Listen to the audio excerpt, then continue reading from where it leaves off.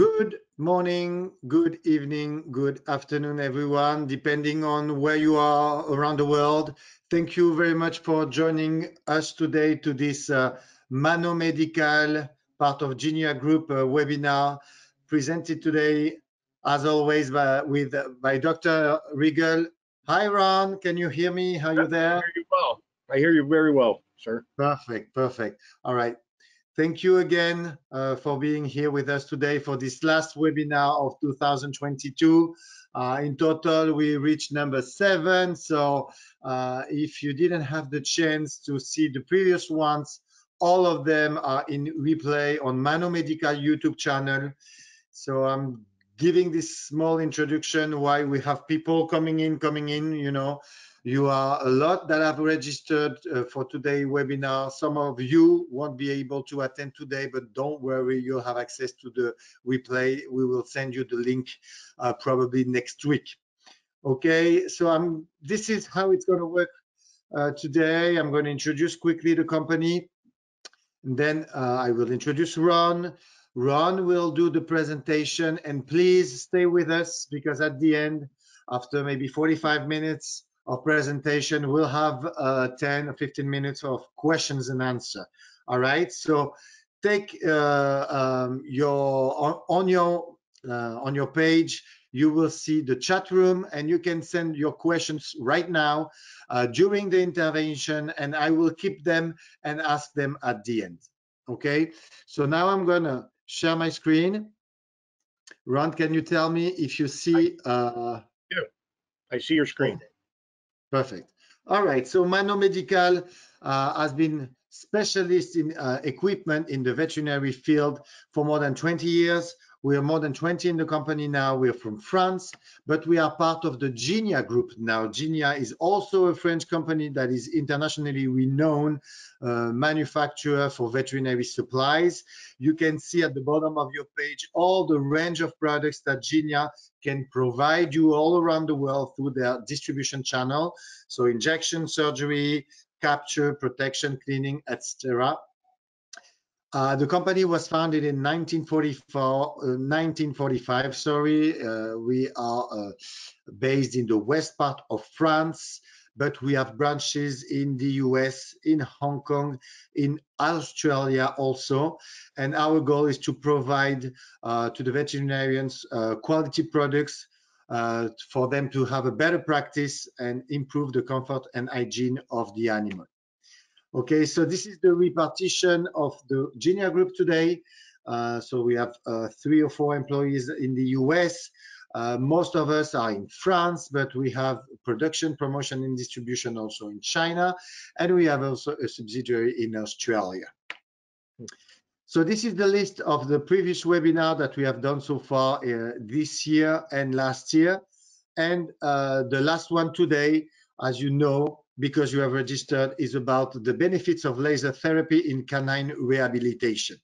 All right. So Dr. Riegel is the co-founder of the American Institute of Medical Laser Applications. In 2009, he provides education in both veterinary medicine and other healthcare professions. He has written papers, many papers and books regarding equine anatomy or equine and companion animal therapy. For example, he was the co-editor of the textbook Laser Therapy in Veterinary Medicine, Photobiomodulation. That's a book that we used to provide also to some of our customers, and that is still available on the market, and that I really recommend to you. Okay, so as I told you, we will do the questions at the end of Dr. Riegel's presentation. You can also write my email down if you are from Spain, from the US, and you don't know who to talk to if you are interested in the education or maybe in equipment. Ask me your questions and I will direct you to your distributors in your countries. Okay, so now I'm going to stop sharing my screen and I'm going to give Dr. Riegel the possibility of sharing his screen and start his presentation. All right, and you can start sharing and I will tell you, Ron, if we can see your screen. Should be able to right now. Yes. Okay, let me see. No, I don't see your screen now. Oh, should be right now. It was took a second there, but it should be now. Yes? No? No, I don't. Maybe I didn't. I uh, I I put you as a presenter, and maybe I have to put you as an organizer. Can you share your screen? Yeah, exactly. See it now? All right. Thank you very much. Now I let you to it, and I'm gonna turn off my camera and my microphone. Okay. Okay, perfect. All right. See you after. All right. I will be there. I will be here. Welcome, everybody. Again, welcome colleagues, veterinary technicians. I'm trying to close this window for the webinar here. Technicians, nurses, practice managers, and all those interested in laser therapy.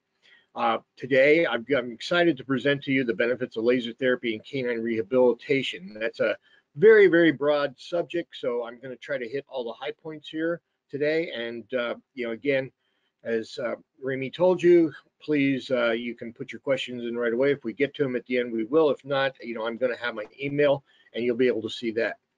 I have a few disclosures to start off with. As he said, I am the co-founder of the American Institute of Medical Laser Application, and we basically provide training since 2007, training and certification for various laser manufacturers and healthcare professionals. That is the textbook. It was actually voted, and I'm not sure where the votes came from. I think just the United States as one of the top 50 textbooks in the history of veterinary medicine. So I was kind of very proud of that honor. And again, I've published numerous papers, and I've been fortunate enough and blessed to be able to lecture all around the world. And when you do that, you learn a lot from all your colleagues internationally. I mean, it's just an unbelievable opportunity. I'm a fellow in the American Society of Lasers in Medicine and Surgery. I'm a Photobiomodulation board member in the Optics Society, and I'm a member of several veterinary medical and advisory boards. And believe me, none of those affiliations have anything to do with the information that I'm about to present to you, because what I'm about to present to you is fairly academic here and non-denominational. Again, thank you, Meta Medical, for this opportunity. It's something that I'm very passionate about, and I love sharing my information here. So to tell you why I'm so passionate about it, I'll give you a little bit of my personal history. I owned my own practice for a little over 25 years, and actually had 4 other veterinarians working for me and 8 other office and technical employees. I bought my first laser therapy laser in 1979. So, that was a very new idea back in the late 70s, early 80s. And I had a colleague that kind of took me under his wing and suggested that, he was going to go to China and he was going to bring back a laser. And if I wanted one, I did. So I did. And that's what started it all. So again, as I evolved through this, I went to different powers of laser, different prototypes of laser, and I've not worked with all the lasers on the market, but I've worked with, the majority of them. And I have worked with the one that Nanomedical makes, and it is a very good laser, very versatile in practice. And again, I have had an opportunity to evaluate that and go from there. So today, I'm going to go over some definition of rehabilitation and performance maintenance, which is kind of not in the title there, but that's part of rehabilitation, or maintaining their athletic performance, or maintaining the performance or quality of life when you get to a geriatric even. And then I'm going to, the benefits of laser therapy to rehabilitation and performance maintenance, how to measure some of the parameters we use to measure the patient's progress, rehabilitation of painful conditions, geriatric, degenerative, and traumatic. In other words, I'm going to keep the science today. I'm going to have my references up here, and I will make mention of some of them, but I'm going to basically, the entire talk here is going to be case-based, because I picked cases out of the hundreds of cases that I have that I think will give everybody here a good idea and maybe open up their horizon a little bit on how they can do it, how they can put it into their practice here. I even have 1 or 2 equine cases at the end there that if I have time, we'll do, and if I don't, I will probably skip those. And then the last but not least, which is an important part, is integrating the laser therapy into the regenerative medicine, because part of rehabilitation is regenerative, with PRP and stem cells becoming part of the mainstream of practice. So define canine rehabilitation. I mean, we have adapted basically the physical therapy techniques and that is on the human side, and we want to restore and increase the function and mobility of our patients, bring them back to previous function before an injury, or maintain that function that they have. And again, we want to restore function by reducing pain, accelerating the recovery from injury or surgery, and slow down the degenerative diseases and age-related diseases and improve their quality of life. And again, you can use this discipline. It can be applied to, not only the canine and feline species, but also the equine. And I've actually seen some rabbits go through rehabilitation. Now, they don't go in the underwater treadmill, but they do some other things, and a lot of avian patients that have had to be rehabbed from injuries that they've received either in the wild or actually ones that are domesticated here. So canine performance maintenance, when we talk about that, we're talking about reduction of pain, reducing inflammation, improvement of strength, and improvement of function. In other words, if they can recover faster from their event, they're going to perform better. They're going to prevent injuries, because if we can take the inflammation and pain away, they're not going to have those repetitive stress injuries. And bottom line is, our athletes have a higher quality of life. It's unique for each patient and client, and dependent upon the case, the severity, what your goals are, and of course the client's compliance to what you're doing. Just to give you an example here, surgical recovery, trauma, we use a lot of different modalities. We use a lot of different techniques, passive range of motion exercises, massage, warm, moist, heat, ice, of course, is a traditional one of the physical therapy foundations. And of course, laser therapy, photobiomodulation therapy is probably the most versatile and important part of all these different aspects of physical therapy. So I used surgical recovery and trauma, but let's hop about an orthopedic condition. Basically, somebody, a patient suffering from osteoarthritis, a patient suffering from degenerative joint disease. I have a case in here of degenerative myopathy. Again, photobiomodulation therapy, laser therapy is an important part of your protocol to recover these patients. And then we have, again, neurological conditions. Again, I just mentioned degenerative myopathy. We're not exactly sure how that works yet, but I've got a few others in here that I'm going to use as case examples. But I just put 3 examples up there. There's probably 6 or 8 that come immediately to mind, but I just wanted to give you an idea that, again, it is really unique to each patient and each patient's desires. So again, what does laser therapy actually provide us? It relieves pain. It's been proven over and over and over in the literature. You get a modulation of the inflammatory response. In other words, we still have all 4 phases of inflammation, but they're a lot shorter. And we get an increase in the microcirculation, and therefore an accelerating of the healing process. And that's what rehabilitation is all about, is getting them back to form and function as fast as possible. Just briefly, I'm going to go through the physiological effects of laser therapy here. And again, pain is an adverse sensory experience, from trauma or from, some kind of repetitive stress or whatever. And it basically results in an avoidance or modifies their behavior. And when you alleviate pain, it's not only our professional obligation to do so, but it also is a key contributor to the successful rehab outcomes and performance, because it's proved when a patient is not in pain, they recover a lot faster. So right off the bat, how does photobiomodulation therapy, laser therapy, reduce pain? And I'm not going to go through all these, but I just wanted to give you an idea here that it is a biochemical cascade of events. It has a lot to do with nitric oxide production. You get a release of beta endorphins, a serotonin release. We all like our serotonins. And again, there's a whole bunch of events that occur biochemically and simultaneously that causes a state of analgesia. And just to give you a little bit of an overview of the pain pathway here, again, I put in different parameters here of what happens when you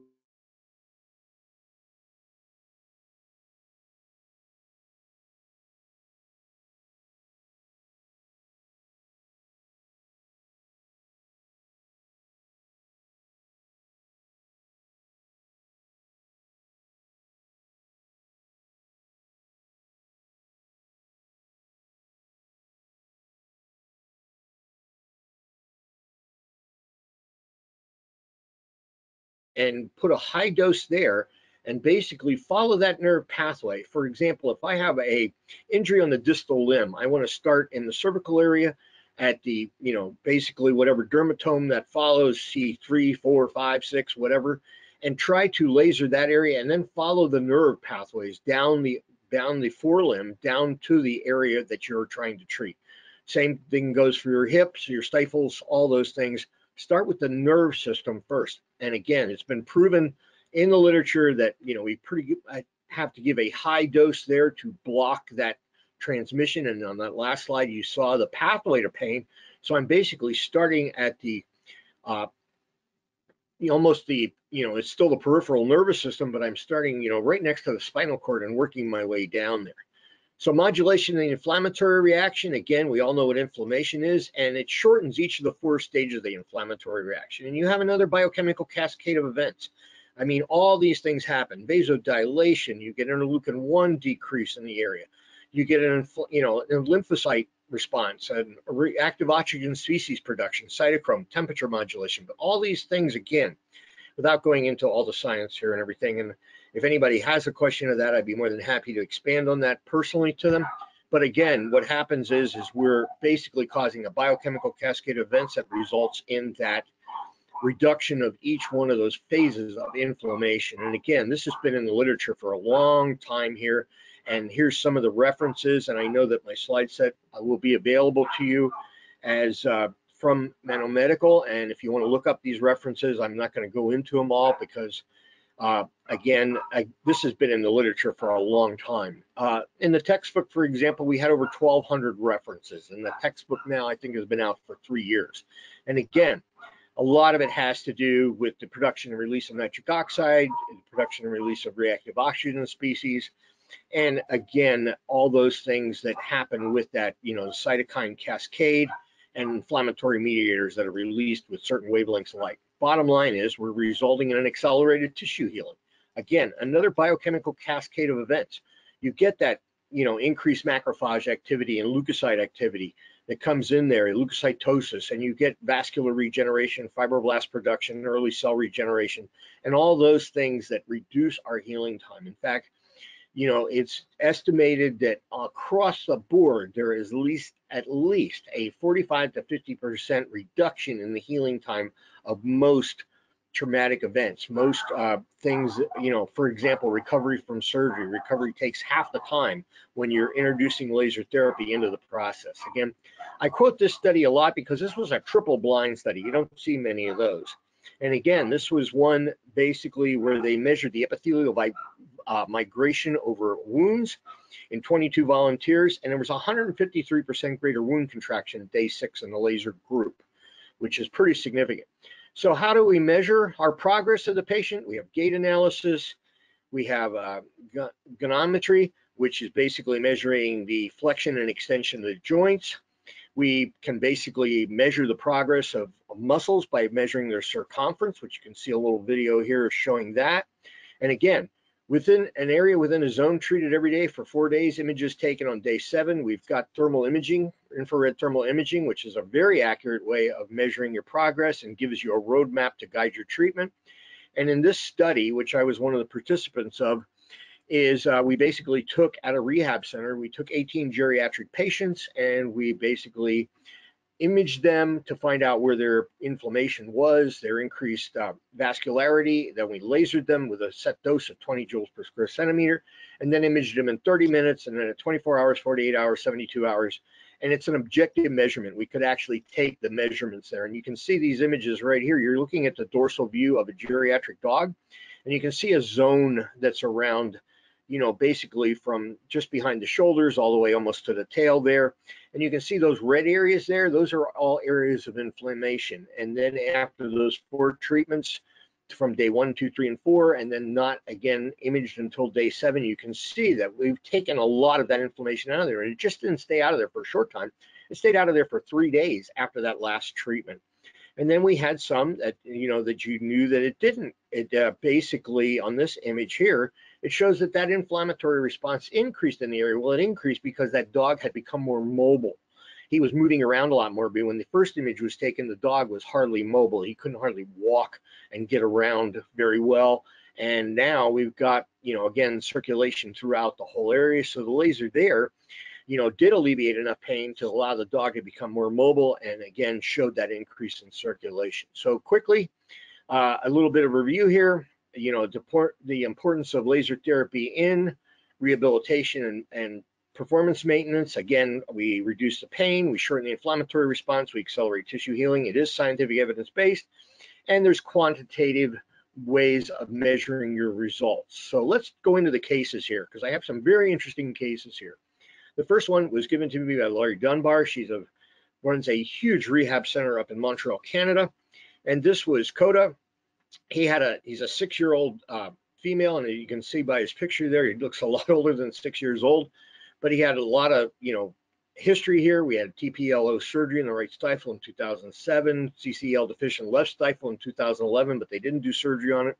And he was presented June 1st, around, this is when he was just 6 years old here, with a non-weight bearing left hind limb problem, pain left inguinal area, and effusion in the left stifle. Now you can see on his radiographs here that we have some radiographic change going on here. So this is something we're not going to change with rehabilitation, but we can accelerate the healing of these lesions or make this patient improve their quality of life by reducing their pain and trying to restore some of their function. You can see here that, inside those joints, look at all the change and the degeneration that's going on in both stifles there. And then laterally, when you look at that, you can again see that we've got a lot of change going on there. They did an arthrocentesis of the left stifle, and basically the culture was negative. But here the problem list is he had chronic active osteoarthritis of the left stifle secondary to instability, acute flare-ups. He had an abnormal sacroiliac joint. He was positive iliopsoas test, internal rotation during extension of the left hind limb, pain on direct palpation in the left inguinal area. So the plan is to administer laser therapy on the left stifle at 10 joules per square centimeter daily.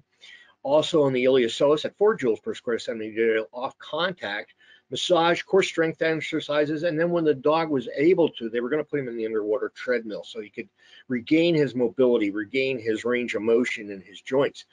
Now the picture on the side there shows you where you basically have the way to treat the iliopsoas muscle. The iliopsoas muscle is very important to approach it ventrally and, basically again, try to cover every part of the muscle belly from the origin to the insertion of it. So after 3 sessions, the owner notes marked improvement in mobility and less pain. So after 3 therapy sessions, that's what happened. And then decreased stifle effusion, but continuing iliopsoas and groin pain. Lameness score is now 8 out of 10 instead of almost 10 out of 10, which is what we started with. So now they changed the plan to laser therapy 3 times weekly for 2 more weeks. So in other words, 6 more treatments, continued massage, core strength exercises, and again, with the goal of putting the dog eventually into the underwater treadmill. And again, after 6 therapy sessions, the iliopsoas was not painful. The lameness score was half, 5 out of 10. And they did start the underwater treadmill initiated. And again, before and after the underwater treadmill sessions, again, before and after, they administered 8 joules per square centimeter and 6 joules per square centimeter on the iliopsoas. Again, now the plan was physical therapy and laser therapy 3 times a week for the next 2 weeks. So what happened when we got him, when Coda became pretty well, comfortable, they settled down to underwater treadmill twice weekly. When she was lame, which was once a month, very occasionally lame, then they would again administer laser therapy. So that case went from being, non-weight bearing all the way to being weight bearing, and again, improving the quality of life of this patient. This is a 3-year-old intact male Malinois, started to refuse jump and release work on bite, competes all over the world in France, which I thought was interesting here with with Mano Medical being the sponsor of this event here. Radiographs were normal, but he started bunny hopping gait in about 4 weeks. This is Dr. Deb Tareka. She actually has her doctorate in human physical therapy, but she specializes totally in canine rehabilitation and performance maintenance. So again, Exxon had a right iliopsoas injury. He was painful upon palpation. He was referred to Dr. Tareka. Decreased hip extension with internal rotation, pain at L3 to L7 on the right side, roached and increased thoracic extension. So the plan is to laser him 3 times a week, in addition to core exercises and passive range of motion for the hip joints. And again, the dosages that were used, the iliopsoas muscle was 10 joules per square centimeters on contact at 12 watts. The thoracic and lumbar regions were, again, both hips at 10 joules per square centimeters, again on contact. Reevaluation at 2 weeks. They were able then to add the underwater treadmill at 2 sessions. And again, they did it before and 10 minutes post. In other words, they got the animal out, dried him off, and allowed him to, again, administer it again. They found, why do we do it before and after? And you do that for a lot of different stages of rehab. And that's one of the take-home pearls of wisdom from this little webinar here is that we need to basically make sure that we loosen those muscles up and increase that circulation. So when it's almost like warming them up before they do the exercise. Week 4, the physical therapy sessions are now twice a week. She was able to increase the time in the underwater treadmill, and again before exercise, and again at the end of the session. Week 6 returned to bite work and lower jumps, and completely recovered from this iliopsoas injury. At 8 weeks, able to continue training at a high level and resumed bite work. No pain or lameness whatsoever.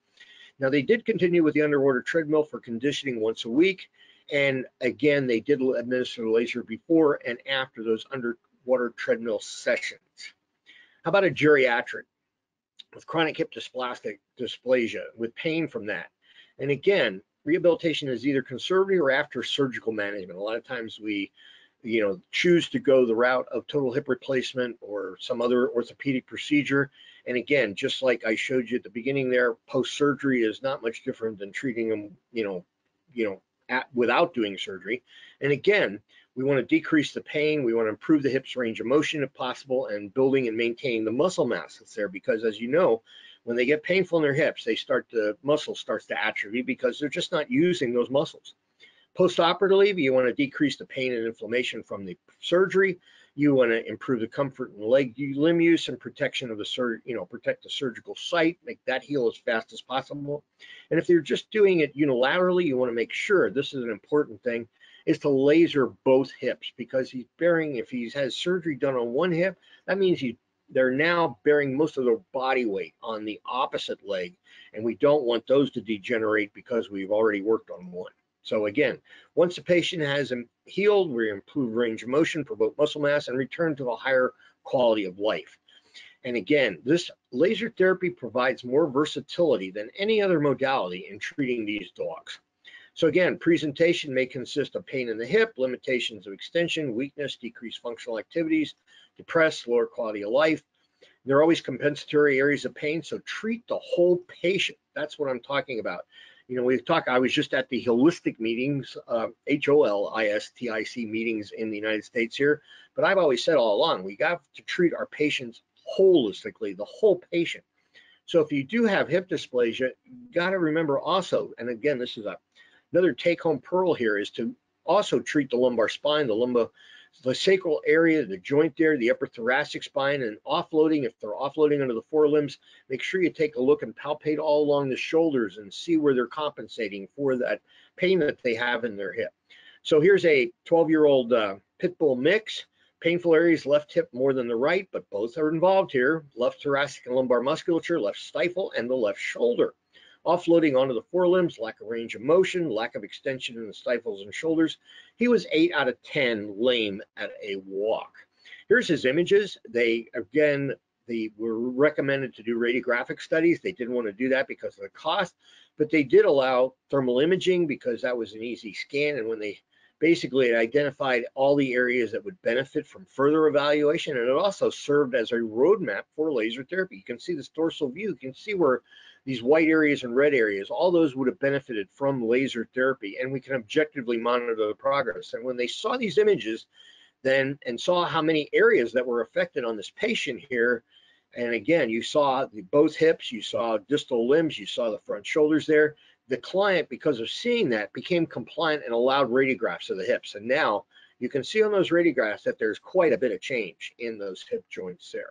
So the plan became, real clear then to do, again, a unique plan of rehabilitation for this. Physical therapy 3 times a week, reevaluation each week. Again, hips, lumbar sacral joint, lumbar and thoracic spine, and paravertebral musculature. A pretty high dosage because he's a fairly large dog, 12 to 15 joules per square centimeter at 12 watts. Stifles and shoulders, again, our target is not quite as deep as it is in some of those paravertebral musculature and along the joint areas in the lumbosacral joint, so the dose was a little less, 10 joules per square centimeter. And at the same time doing core strength and passive range of motion exercise and massage. And I mean, here you can see Dr. Tareka actually administering laser therapy to that patient. Again, exercise examples were passive range of motion, and you can see some of I've got some films here of other dogs performing similar exercises that were done on this patient.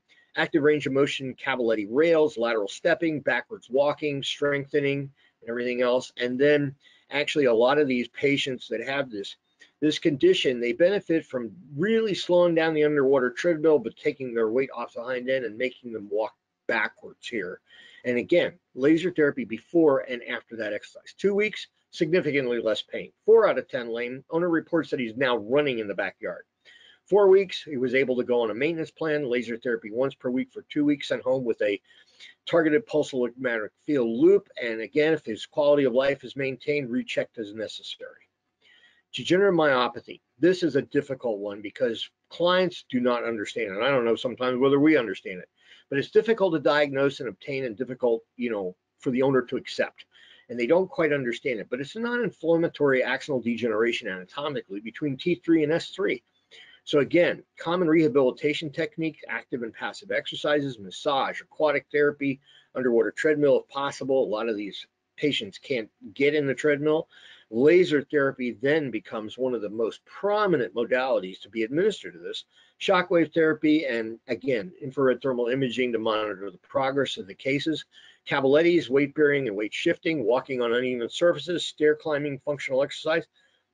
And the goal is to return to function. No need, for these dogs to degenerate. Again, prolonged and improved quality of life, preserved quality of life. And again, why does this work? Because laser therapy increases the cellular respiratory rate. We saw the actions, that I outlined briefly there at the beginning, and you're going to increase the blood flow to the region, because what's happening with that lack of neurological innervation to that area is we're getting a vasoconstriction because we have irritation on the sympathetic nervous supply to those muscles, and we want to increase, they're not getting the blood supply that they need. So the laser therapy is key here to reestablishing that blood flow to the region and, of course, alleviate any pain. And it slows the degeneration within the muscles on a cellular level and on the nervous system. I mean, remember, what cells have the most mitochondria? Nerve cells. So, of course, the laser is going to be optimum treating that. Protocol dosage 25 to 30 joules per square centimeter, 10 to 12 watts on contact, the thoracic and lumbar spinal regions, all secondary compensatory muscles and all involved joints. Most cases it involved the stifles, hips, and the shoulder areas. Additional orthopedic problems, if the patient also suffers from osteoarthritis, you have to also take that into consideration. And again, this is the infrared thermal image of the dorsal view of a case of DM before laser therapy, and then this is after, and that's actually 4 hours after that administration. We did take a lot of that inflammation out of there. Now, the Kaufman study basically had a longer survival time when they included physiotherapy with the laser therapy, and a mean of 255 days compared to animals that did not receive physiotherapy that only were basically functional for another 55 days before they had to take into, basically make a severe decision on their part. Now, unpublished results, Dr. Deb has done over 100 by now. I just talked to her last week, actually. These were all cases that were referred to her by a neurologist or referral hospital.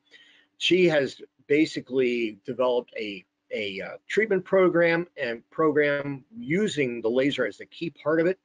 And of the 96 dogs, all exceeded past 12 months of age. Some dogs have continued longer. So remember, the mean before was 55 days. Now Dr. Deb, using a dose here of 20 to 40 joules per square centimeter over that musculature and doing it just twice a week, she was able to improve the quality of life enough that a lot of those dogs have made it over a year instead of just a couple of months. So I think that's outstanding. Porter here this was a working dog for the police department, and he was tracking a missing person, and his nose was to the ground, and he was all about business, and he ran right off the end of a cliff that was about 14.5 meters tall. He did locate the missing person while injured. He still, even though he injured himself fairly badly, he did go on because the person actually had fallen off that cliff. He followed them right down their path and then found the person, and basically they were life flighted in and saved that person's life. So diagnostic specialized cast, of course, for several months that he had to wear. And then again, once he was out of that cast, he initiated 36 hours after injury. Right after the injury, we initiated laser therapy. Now, why didn't we do it earlier than that? Why didn't we administer it right away? Because there was probably some hemorrhage going on there. And we wanted to make sure that all that hemorrhage was quiet before we started it. So they initiated laser therapy 36 hours after that initial injury, administered twice a week to the entire shoulder and carpus at a dose of 10 to 15 joules per square centimeter. And what I showed you there, and I'm sorry I skipped over that too fast, what I showed you there is when he was in the underwater treadmill, in order to keep him occupied and not trying to get out of the treadmill, even though he's recovering from an injury, they put some floating balls in there, which I thought was a brilliant idea. And it kept him really busy in there. Now, the treadmill's going while he's chasing these balls. So you can imagine what all his legs are doing right now. So again, by March, he resumed tracking and training. Just to give you an idea here, this is a dog that ran off a cliff and hyperextended his front leg. That was the original injury, plus a lot of trauma to some of his shoulder areas and stuff. And again, just to show you some of his training, this did not take long for him to fully recover. And you can see Porter actually, to cover his costs of all his therapy and all his surgery and his casts and everything else, he actually went on public appearance and became a poster child for working dogs for the police department. Again, maintaining athletic performance, again, plays an integral part in pain in this because this is used, Dr. Tareka uses this, and she does the Westminster Kennel Club shows. She does a lot of the world events, and she uses her basically go-to modality that she uses 95% of the time. I did the same thing with the horses at the racetrack. I would use this to maintain their performance, take away the inflammation and pain so that they would recover faster from a race and be able to, again, compete again quickly. So prevention of injuries, I mean, laser therapy, there's a lot of studies out there, and starting back in 2012, 2015, 2009, again, that it actually helps prevent injuries, not just treats the injuries, but helps prevent. Why? Again, we're increasing that blood supply to the area. We're basically causing a warm-up without having any stress at all to the tissues. So again, higher level of available energy when compared to other modalities, accelerate the gains in conditioning and strength, faster recovery from athletic performance. Mechanism of action is the skeletal muscles are rich in mitochondria, so you're stimulating all those. There's an increase in metabolic rate. Facilitates, again, muscle repair and decrease in muscle fatigue and a reduction in oxidative stress. Methodology, when you treat these for performance maintenance, you must understand what your patient's job is. What is their event? Because all these different events, all these different jobs they have, no different than the equine. The difference between a trotter and a pacer and a thoroughbred and a reining horse, there are drastic changes. So we have to know what areas are stressed on our patients. Determine if there's pre-existing undiagnosed condition. Are they pain-free? Do a gait analysis, do some thermal imaging on them, do any of the other diagnostics you do. But then when you do, you're going to develop an individualized performance maintenance program. Again, our goal is to minimize pain, maximize range of motion, strength, and function. Endurance events longer than 20 minutes in length, like sled dog racing, hunting, and field trials, the goal is prevention of fatigue and injuries. They found that, again, I did this with some endurance horses that if we lasered them before the event, the day before and the day of the event, they basically were able to compete at a higher level when compared to times when they didn't have that done to them. And again, it's effective in preventing the development of skeletal muscle fatigue and enhanced recovery, and that's been proven in the literature. Actually, Farisi's study there is one that's worth reading if you're trying to do this. Again, short aerobic events like agility, fly ball, short races and everything directly to the specific muscles prior to the activity. You're going to increase the available production of ATP. And then so before exercise, 30 to 60 minutes before, so at the show, 2 to 10 joules per square centimeter on contact. And again, you have to know your events, but treat those muscles that are most active, perform some massage and stretching at the same time. So again, a 22-kilogram border collie involved in agility, shoulder adductors would receive 5 joules per square centimeters. Hind limb adductors will receive about 8 joules per square centimeter. Pactial and hip musculatures, 6 to 8 joules per square centimeters, and any other painful area you find. Then after exercise, you want to assist in the rapid reduction of pain and inflammation associated with their performance. So again, we're going to laser all those areas that receive repetitive stress during the event, and apply all those areas exhibiting any tenderness or pain. So before and after. Let's talk about, an equine injury here. This is a core lesion that I found in an 8-year-old jumper that it came up acute, right forelimb lameness due to competition over a poor surface. And there you can see the ultrasonography that I performed on March 10th. So the first treatment was, we didn't laser him right away because we wanted to make sure there was no hemorrhage there. So ice 4 times a day for 3 days, compression support wraps. 48 hours for still icing and wrapping, but that's when we started laser therapy. 12 joules per square centimeter, 10 watts off contact, because the area was pretty tender. We couldn't have treated him on contact. Passive range of motion during administration, massage of the distal limb and the body. 96 hours, we stopped the ice and started controlled hand walking in addition to the laser therapy. What I call phase 4 was day 7. We had massage, passive range of motion.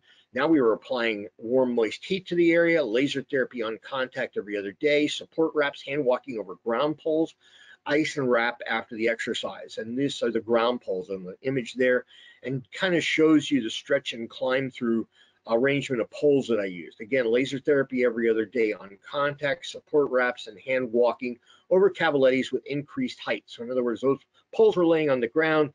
The next step would have been to take them about 12, 15 centimeters off the ground and make them walk over those.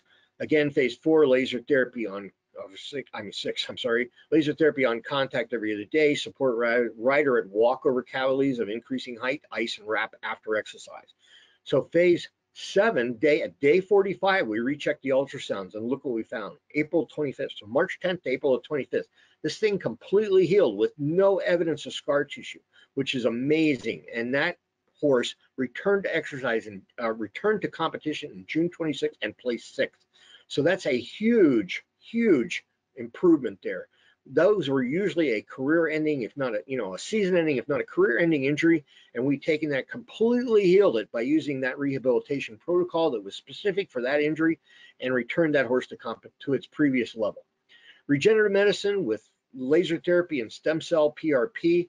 Again, what we want to do is before you harvest the stem cells, you want to laser that area. Why? Because you're going to increase the circulation. And the literature states that we're going to get 4 or 5 times more stem cells out of the extraction when we do that before we basically harvest those stem cells. Inject both intra-articularly and systemically your stem cells, and then post-administration, again, of the laser therapy. For a long time, it was a myth that you could not laser over a joint that has just been injected with stem cells. But if you wait a day or 2 days, and I haven't seen any difference between waiting 2 days versus 1 day, you get an immediate, I have no data to back this up, but clinically I saw an immediate change, immediate response, a better response to it than if I just did the injection without any laser therapy included. Again, this is in the literature, again, from back in 2015. And again, canine bone marrow stem cells, 6 to 12 joules per square centimeter, 50 milliwatts power output, increased viability in the number of cells. That was before collection. Again, umbilical cord mesenchymal stem cells, again, a higher harvest, and again, the different wavelengths were used here and everything. Enhancement of a systemic wound healing by grafting of the human adipose-derived stem cells treated with low-level light therapy. And basically, low-level light therapy, low-level just means laser therapy. There's, high level is surgical, so everything's low-level. And again, this was actually exposing those stem cells to laser wavelengths, and of course they felt that helped improve the implanted stem cells viability. Again, another study here, and again added to implanted greater bone formation and healing. I mean, these literature goes on and on and on. Like I said, in the textbook, this was 3 years ago it was published, and we had over 1,200 references in the textbook. So here, let's do a case here. This is a 13-year-old female spayed Labrador Retriever bait had carried upstairs by the owner. Couldn't go up the steps. Degenerative joint disorder in both hips. Again, treatment protocol was laser therapy, 5 joules per square centimeter pre-collection of the stem cells, 8 joules per square centimeters on the hips, musculature, passive range of motion every other day for 3 treatments and twice a week. And this dog improved in 3 weeks. Owner watched her climbing the stairs on her own and very comfortable in 3 weeks' time. Maintenance then was photobiomodulation therapy, laser therapy sessions twice per month or as needed. So summary here, laser therapy is an integral part of any rehabilitation program, no matter what the injury is, no matter what the problem is. It's scientific evidence-based and it's extremely efficacious. It is your main foundation of rehabilitation. And it's no longer does laser therapy work, it is, should be, is am I using it in all the cases that would benefit from it? So I know I've hit the high points here and I'm under my time limit here. So we might have some time for some questions, Ramy, if we have a chance or if anybody sent anything in. But I do have my email address up here, and I also have Medical's email address if you want more information about their laser system, therapy system, or if you have a direct question, they will make sure it gets to me if you misplaced my email address. But any questions you have, we can take some now, and then of course you can email. And I just again want to thank all of you for attending. I enjoy thoroughly, sharing my knowledge with everybody. Thank you very much, Ron. Can you hear me? I do. I hear you fine. All right. I have a few questions, and we have probably 10 or 15 minutes. You did great today. You were shorter than the previous time, so That's good maybe. editing. That's what that is. That's I'm still talk too much, but it was good editing. I edited 2 cases out about an hour ago before I gave this because I knew I'd run over if I did. As always, it was really interesting, and I can tell by the numbers of questions that I got. So I'm saying that again for those of you that didn't ask any questions. Still, you have a chat box, so you can write it down, and I'm gonna read them, and Dr. Riegel will try to answer them. One of the first questions that I have is. Can we use a laser with the iron plates? If there are some iron in the Oh, body. yep, absolutely. There's no, they does not heat those up. It does not do any damage to them or anything. Absolutely. That is actually one of the myths that has been dispelled over the years. But for a long time, everybody was afraid of that because we didn't know. Now we know. So yes, it is safe to do that. Okay, all right. When considering laser therapy for practice that includes feline and other species, are there key features to consider for all versus just canine patients? No, I mean, you're going to take your dosages down for a feline. For example, let's take a geriatric feline that we want to improve the quality of life on. We're going to use a dosage of 5 joules per square centimeter, for example, over the arthritic areas. And again, you're going to have to treat the whole patient. So the protocols here are basically were based on canine, but to adapt them to this feline, all you're going to really do is lower the dosage because our target tissue isn't as deep. Our target tissue isn't as hard to reach. Okay. Perfect, thank you. What are the top objections from patients when laser therapy is prescribed for patients, and how do you best address those in a way they can easily understand? That is a very good question. And when I first started this, of course, there was big pushback from your clients because number one, the biggest objection is they don't believe it. They don't believe it works. We're shining a light. We're shining wavelengths of light on their dermis, on their skin, and we're causing a physiological change. We're causing a clinical result. So the biggest objection is, come on, I'm paying for this and this is going to work. So you have to prove it to them. And honestly, one of the best ways that I proved it was if they allow it, apply it to the client. So in other words, if the client has any pain, and most of the older clients that would come in would have arthritis in their hands or something that's easily accessible, a shoulder, and I would show them, okay, I'm going to laser you first if you allow me to, and you're going to feel a difference. And if you don't get a wow factor, then we won't bother to use it on your pet. But I got a wow factor 95% of the time. And it again was a technique that I used a lot. The other way is to show them infrared thermography. If you have that in your practice, you can take a before and after image. And right away, if you take one before and you show them all those areas of inflammation, and then you laser them, what you're going to see immediately afterwards is a huge increase in circulation because you're causing that nitric oxide release. You're causing all those things that increase circulation, and the client is going to have a wow factor just seeing that image.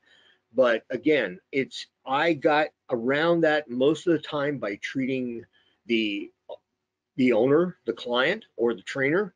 The other thing that I did now that comes to mind is I would say, okay, let's watch him walk, and I'm going to show you what I'm observing, and you can agree or disagree, and we'll work together here to come up with how the dog's moving or how the patient's moving around. For example, if I've got a dog, I would take him outside, or I would put him in. I had a fairly large clinic. I would walk him up and down the hallway, and then I would laser him and do it again right away. And again, you've got a wow factor because you get that immediate relief of pain. The patient is going to move better. And then you can show the client, look, it helped now. Now, how long is it going to last? I don't know. Sometimes it lasts a few hours, sometimes it lasts a few days, but it's cumulative in effect. So we have to follow the treatment protocols here to have a successful clinical response. Yeah, Three ways. I have to say that I've done a lot of demos, and we were using it on the animal, but also on the pets, on the vet, or on the owner. So Right. that's a Makes you good believe answer. With so many laser options, how do you know which laser is best for your needs or your practice needs? Okay. Well, we actually did a whole lecture on that. So if you want to go through the archives and find that lecture, that'll do a lot better, give you a lot better answer than what I'm about to give you here. Because again, you're absolutely right. There are quite a few lasers on the market right now, and all of them have their advantages, and some of them have some disadvantages to them. But what you want to do is a couple of things that you want to make sure of is number one, that you have enough power in the laser, because otherwise the dosages that are efficacious, the dosages that you need to penetrate to the target tissue, take a long, long time to administer. If you have a laser that has, 10, 12, 15 watts of power, 20 watts of power, somewhere in there, you're going to be able to administer those dosages in a reasonable amount of time where you can charge reasonably for them and not take up a whole bunch of time doing it. You can always turn a higher powered laser down. You can't turn a lower powered laser up. So if you're going to do rehab, you're going to be using this laser many times during the day for all your rehab cases. So when you have a caseload like that, again, time becomes a very important factor here, because if I have, let's just say I have 5 patients, and it takes me an extra 10 or 15 minutes to do each one because I've got a lower powered laser. Where do I find that extra hour? Where do I find that extra hour and a half during the day? That's more labor cost, everything else. Rehab is labor intensive. So as it is, we want to keep that labor cost at a minimum. So, and again, the other thing, there's a couple of other things that I point out in the other lecture, but another thing is you want to buy it from a manufacturer. I mean, somebody who makes the laser, not necessarily just a distributor, but somebody that makes that laser and is going to be there if you need help or service. Because I bought several pieces of equipment, not lasers in my practice, but other pieces of equipment that were sold to me, and when I had a problem with them or I broke them, in the case of my fluoroscope, I couldn't get it repaired. And that is very disappointing. So buy it from somebody like Nanomedical that is very reputable and has a foundation of a company since 1945. I mean, that's a long time to be in business, and they wouldn't be in business if they didn't offer good service. And as I told you before, don't forget that all the previous webinars and this one are available on our YouTube channel, the Nanomedical YouTube channel. If you don't find it, write to us and we'll give you the links. Okay. I think we're going in Slovenia now. Is it better to use higher dosage than lower? Well, your dosage is dependent on how deep your target tissue is, basically. So when you're saying a higher dosage, in other words, you're talking, I think, about power rather than dosage. Do I turn the laser up to 10? Let's say I have a 10-watt laser. Do I leave it on 10 watts all the time? No, not necessarily. If I've got a superficial target, like a joint, for example, a stifle joint, you don't need to have it at 10 watts of power. It's just like I always say, if I use a garden hose to squirt water on the ground with a pressure nozzle on it, it's going to blast all over the place, and a lot of it's going to reflect it off. If I use a sprinkling can, it's going to be better. So you turn the power down. The other thing is you administer it on contact. When you administer any laser off contact, you lose about 60% of the energy that basically is reflected off the skin and does not penetrate down to the tissue. So don't confuse power with dosage. The dosage is going to be the same. The power determines how fast you can administer that dosage. Do I treat them all real fast? No, because you want to have the client have, see the perceived value in it. I mean, you can't, basically, sure, you could turn the laser up and treat a one little small area in a few minutes, but then then when you hand the client the bill, they look at you like you got four heads because you just charged them for something that didn't really take you very long. And you want to do a good job of it. You want to basically make sure that put them through passive range of motion while you're treating them. And again, it's dependent on the depth. So I would turn, as you saw, some of my powers were up because the targets on those were deep in the muscle. The powers were down. If I'm treating a dermatitis, for example, or something, I'm using a very low power because my target tissue is right at the end of the handpiece. So I'm treating a urinary problem, for example, I'm using a higher power because look where my target is. And again, positioning of the patient, the technique of administration, those are all important. But I understand your question there, and I'm not trying to get around it. I'm just giving you the different aspects to look at it. Okay. Would you use laser therapy on a lesion at the origin of the suspensory ligament in a horse? Does it work at this depth or just more superficial structures? Oh no, you want to try to when you're lasering those tendinous structures and ligament structures in the horse, think of it like you're treating a very thick piece of cable because you're trying to stimulate again, you're trying to get that light to every single cell of your target tissue, and you want to stimulate the circulation to that area. So I'm going to go on the suspensory. I'm not going to just go, let's say we have a lesion and we have a strain. I want to go almost, at least, up the limb pretty far and go all the way down. If I can't, I mean, for example, on a suspensory, I'd probably go from almost to the origin of that to the insertion.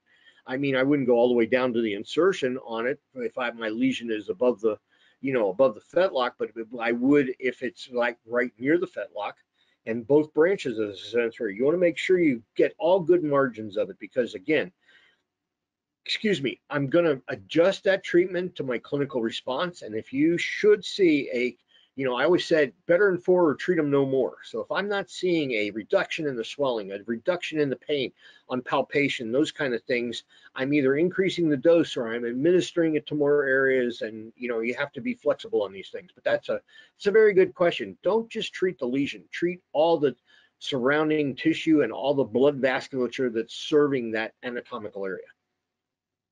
Okay. I have two more questions. We have around 3 minutes, so I think we can continue with those two questions. I'm going to stay with the horse. Is it indicated to decrease the active phase and growth of an exostosis? I don't know if I pronounce this well. Exostosis. Exostosis? Yeah. Okay.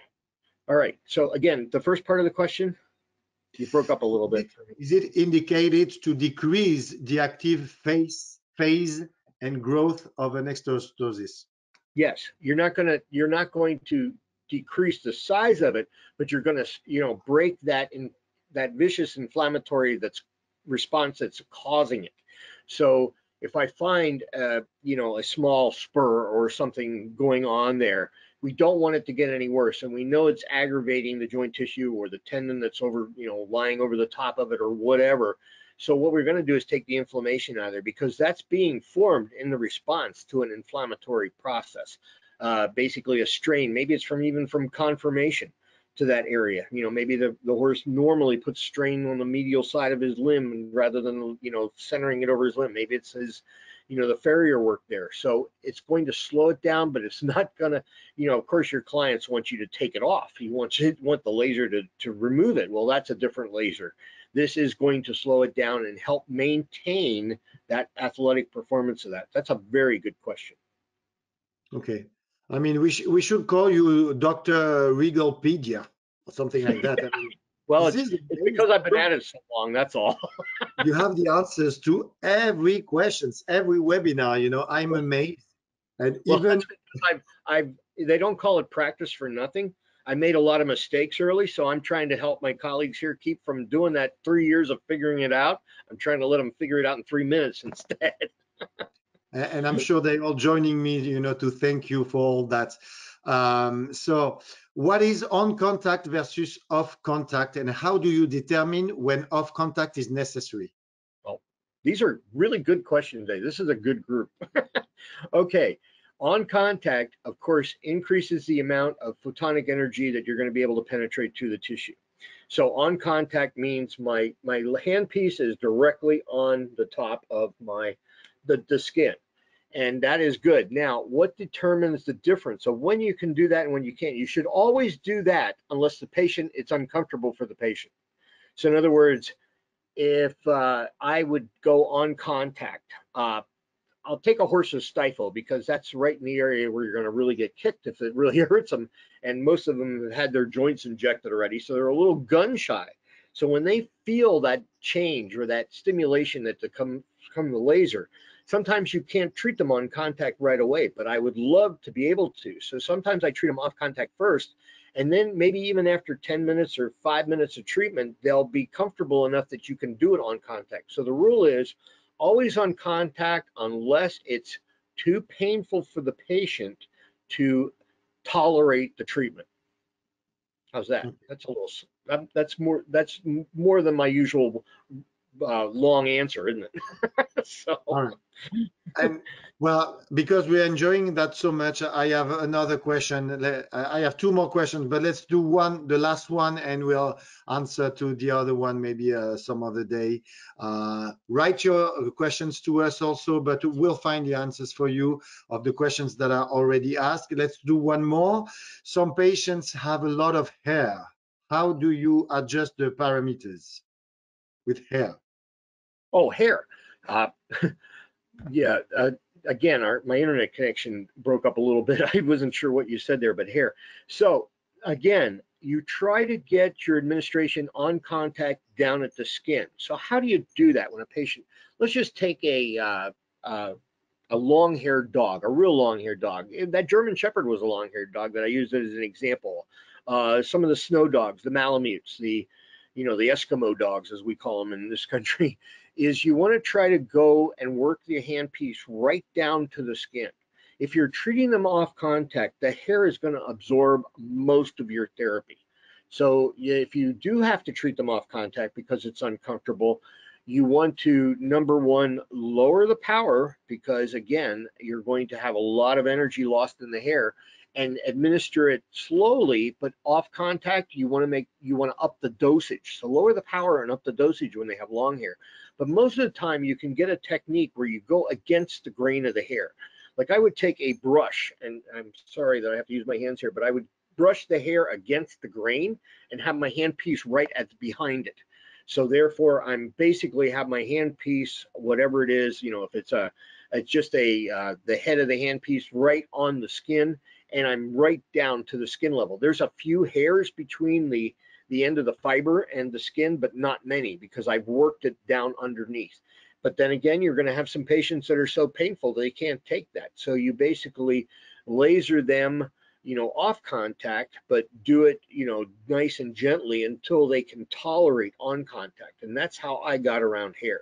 Of course, shaving it helps a lot, but a lot of clients really don't like it when you shave their patient. Now, if it's a recovering from a surgery, they're already shaved, so that helps.